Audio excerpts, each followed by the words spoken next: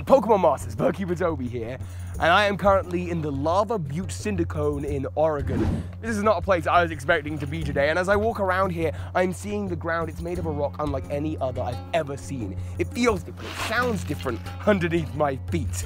It's dried lava. Millions of years ago, the volcano here erupted, spewing lava into the sky, and as it rained down like hellfire, it landed and settled here like hot bits of Macago, and eventually it dried out. It's like the volcanoes in the Pokemon world, like Mount Chimney or Cinnabar Island. You can see how the destruction would have been caused right there. And you know, I'm standing here and it's hard not to think about legendary Pokemon like Entei, a Pokemon who every time it roars, a volcano erupts. It's hard not to think about Heatran, the Pokemon that is a living magma. I suppose Heatran would be made of this stuff.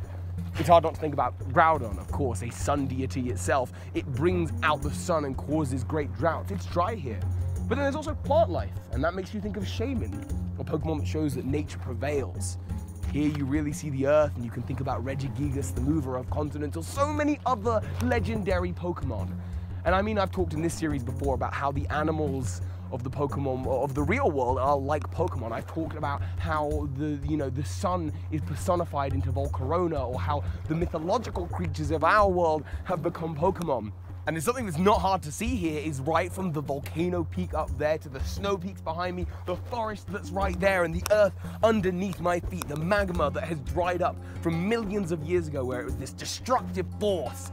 The earth is legendary. It has inspired so many legendary Pokemon because that's what it is. Legendary. So high, Pokemon Masters. Thank you so much to those who support me on Patreon right now. Links are in the description. Go ahead and sign up. There's a bunch of cool perks. And a massive thank you to those who have gone above and beyond this month. Yoni, Sobin, and Xavis. Thank you.